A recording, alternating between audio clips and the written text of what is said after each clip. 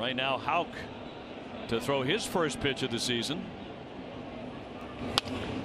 Swinging away, and it's a base hit. That'll roll into center field. So Mullins, who had 2 hits yesterday, is on quickly.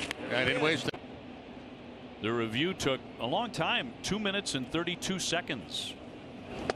And he was ruled out. When members of the Red Sox came and congratulated him, gave him a hug and a pat on the back, it was emotional. He pops this one up. Gonzalez lets it drop. Good move. He was 1 for 4 with an RBI on opening day. Players still bundled up when they can. Boy, they're swinging right away, man. 6 months of chemotherapy. You know what that feels like. And a breaking ball outside. And just to get the respect from your peers. You know, generally speaking, rooting for each other. Won all 3 of those ball games. Had a strikeout high of 10. That was against Atlanta in his final start. That's going to roll away.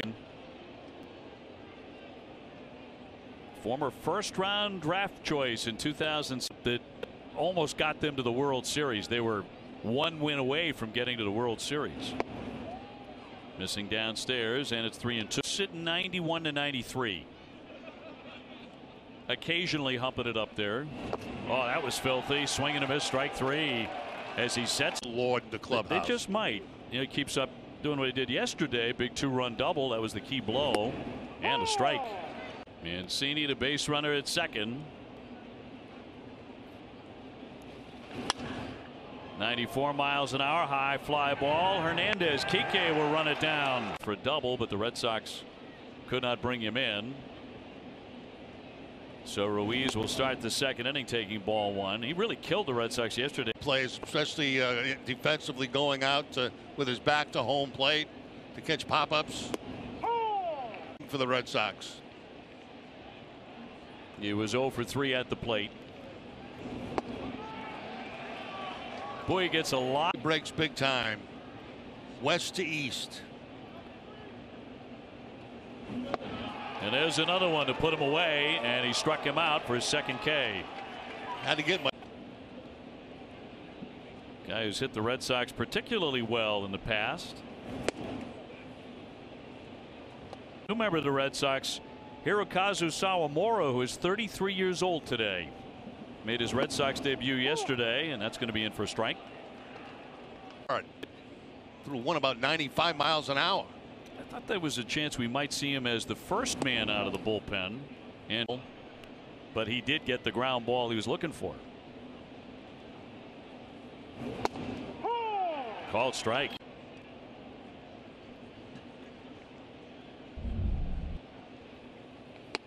Swing and a miss, 96. Out after the slider. 2 down, Franco the batter.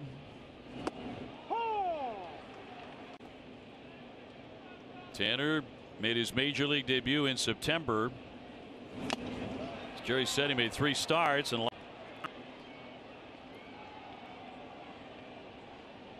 the 0-2 bounced it. Another day game tomorrow. 1-2 pitch. Backed him off. 8 games might have been in April. A little bit higher than that, maybe. Unreal. 2-2 home. Swing and a miss on a high. And then a fastball up and in. So 4 total in the first 2 innings, as I mentioned, his high last year, 10. Struck out 3 in a row in the second inning.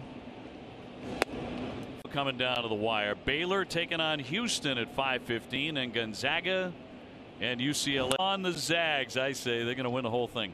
Undefeated season. That's what everybody's saying. Which usually means there's an upset in there for a strike on Galvis. The UConn women in the Final Four yesterday. That was an upset loss to Arizona. Pumped in there, and he has fanned another one. About him. Shows no fear. It's amazing. I'd love to know what his heart does not get very high. Severino had 2 hits yesterday. And a count. Well, we did see it in spring training, and it's not always that what happens in the spring translates into the regular season. Pick up the pace and try to throw strikes. Get ahead. Work with tempo. Work quickly, get your outs fast. Looped into center, backing out. And now coming on and brought some pressure going into this spring. Red Sox manager Alex Cora said that he was pitching as if he was trying to impress somebody. Houck said it feels like he's in a good position now to come up here and help them out. But Houck also maybe a little bit of a boost for him is the fact that he's pitching in front of his family and friends. One down, Mullins the hitter. He singled to start the ball game. To go tomorrow afternoon at 1:10 is Red Sox debut against left-hander Bruce Zimmerman. Doesn't seem to matter what they lose, and they lost plenty of pitching. They're still tough, still gritty. Going the other way, but it's up in the air for Franchy Cordero for out number 2.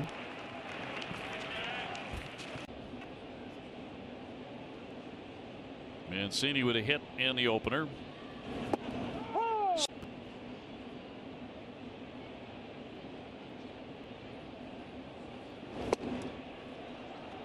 Quickly 0-2. Mancini, excellent power. 0-2. Ooh, did not get the call. Side corner. Severino off first. Little dribbler here and a foul ball. Santander on deck. Tanner Houck from the stretch. Swing and a miss. 95. On, so she must be listening to Joe Castig, and she's keeping score of the game, and she's writing in a lot of K's. Now, Mom's keeping score. How many games has she been at where Tanner pitched where she did exactly the same thing? She had a scorebook out. probably all of them. Yeah, first inning. Still waiting on the Sox offense to get cranked up here on day 2. How quickly gets to that and fires a strike. He's mobile as well. Balance. It ends up down the right field line. He had plenty of time, though, that time to think about it. Mountcastle going after the first one, a 95-mile-an-hour fastball, but off the end of the bat. And Kike Hernandez will put it away. Red Sox got an excellent performance out of Nathan Eovaldi yesterday. Yep, the Red Sox offense just waiting to get started.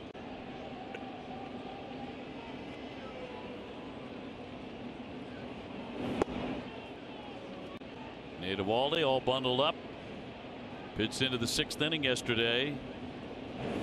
Officially charged with 1 run.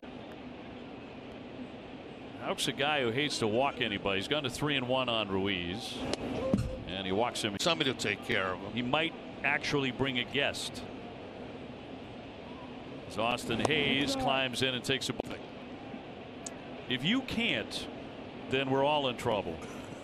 After 50 years. Sprawling stab Devers from a knee and a high throw into the outfield. Ruiz up and running into third. Big time help out of Bobby Dalbec a couple times yesterday at first base. Here's Franco. He struck out first trip. Swinging, pops it up, but that's going to drip back out of down.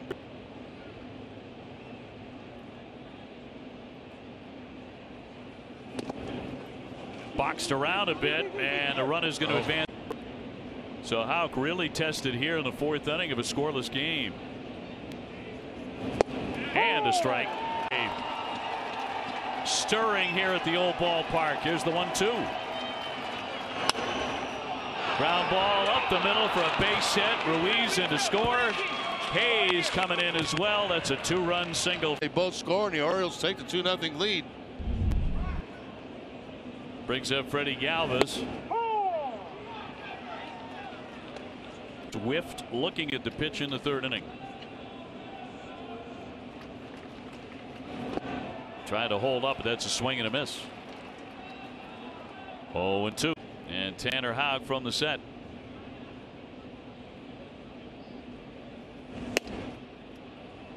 Franco off first.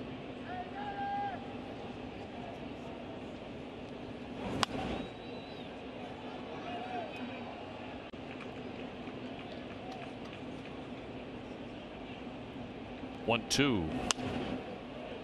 And as Jerry mentioned, a pass last night, yesterday.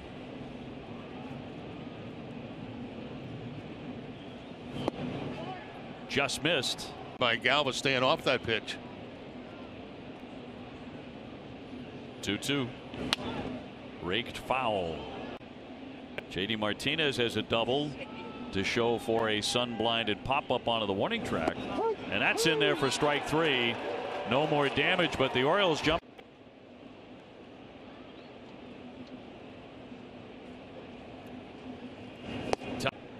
Jerry Remy, Dave O'Brien with you. Severino at a base hit, his first trip. And he'll punch that one over the leaping Devers down the line into the corner. That'll take a bounce. Cordero to dig it out, and into second base Severino with his second hit as good outfielder, great bunter. He's a very talented bunter. Flirted. You were a terrific bunter. What were the most bunts you ever had one season? You remember? You know, I'm going to guess. I'm going to guess around 15, 16. Bit of a lost start. I think it may be more of April than the baseball right now. I think you might be right. Broken bat. Seen a bunch of those today. That'll advance the runner. You know how much they have dead in the baseball. Mancini 0 for 2. He has a runner at third, one down. So a fly ball of decent depth will get in the empty desk in honor of Dennis Eckersley, who will rejoin us in a few days. Eck is not. Red Sox got that infield in. 0-2 from Tanner Houck. Oh, nice play by Bogaerts. Keeps the runner at third. Well, for the Red Sox, the defensive play of the series so far. Here's Santander. He's gone 0 for 2.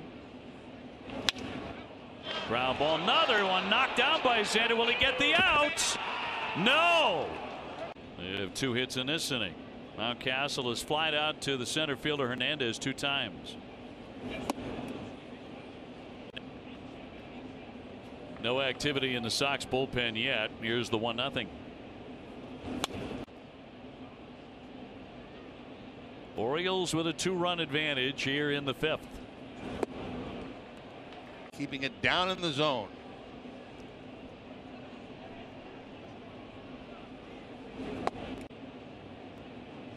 Went 3-0 with a 0.53 ERA last season for the Red Sox.